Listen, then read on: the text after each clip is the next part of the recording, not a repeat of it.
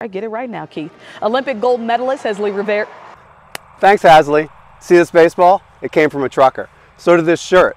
Almost everything we have comes from truckers, but we don't give them a lot of appreciation, do we? Which is why I'm so excited about the work that we're doing for Pilot, where we're telling stories about truckers to give them appreciation and gratitude. Here's a story that we told with Byron Buxton of the Minnesota Twins, whose dad was a trucker.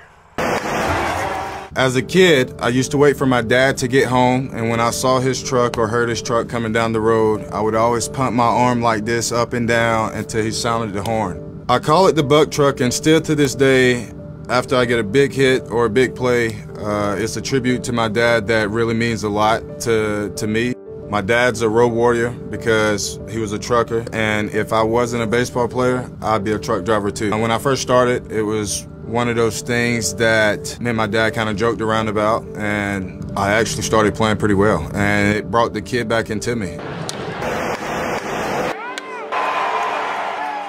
While it's for my dad, it's also for all the truck drivers, thanking them for their hard work, dedication, and everything they do to keep this country running. So here's to you.